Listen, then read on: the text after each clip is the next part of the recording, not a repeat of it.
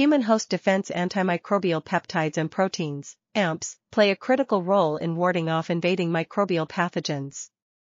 Over 100 such peptides have been identified from various tissues and epithelial surfaces, including skin, eyes, ears, mouths, gut, immune, nervous, and urinary systems. These peptides vary in length, net charge, and hydrophobic content, enabling them to adopt different 3D structures and attack pathogens by various mechanisms. For example, alpha-defensin HD6 self-assembles on the bacterial surface into nanonets, while HNP1 and beta-defensin HBD3 block cell wall biosynthesis by binding to lipid 2. Lysozyme cleaves bacterial cell wall polysaccharides, while cathelicidin LL37 disrupts the curved anionic bacterial membrane surfaces by forming pores or via the carpet model.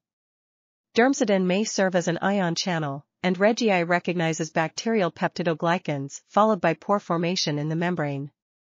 Histatin 5 and GAPDH, 2-32, enter microbial cells to exert their effects, while granulysin kills intracellular pathogens with the aid of perforin. Multiple factors can induce the expression of antimicrobial peptides, opening new avenues for the development of anti-infectious drugs. This article was authored by Guangshun Wang. We are RTCLTV, links in the description below.